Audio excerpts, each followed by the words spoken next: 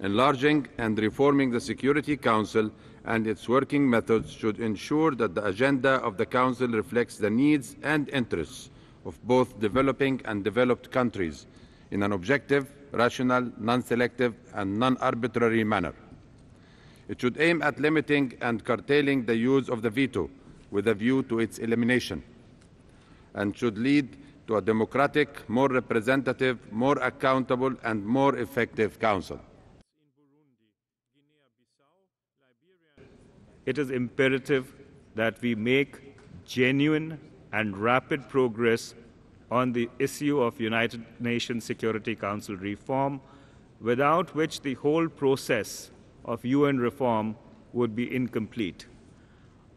Our institutions of global governance cannot remain chained to the balance of global power that existed in 1945.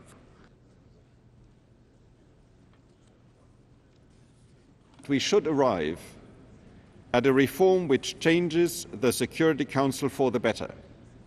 In that, a permanent African presence on the Council and a permanent presence of other countries from the South, Brazil and India on the Council is essential.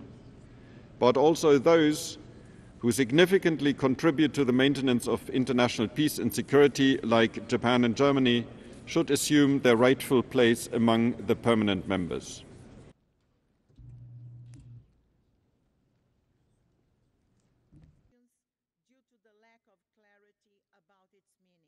No matter how often the Security Council reaches out to other actors, all such initiatives will be insufficient if that body does not truly reflect present-day global realities. Only genuine reform in the Council's structure can bring it closer to that goal.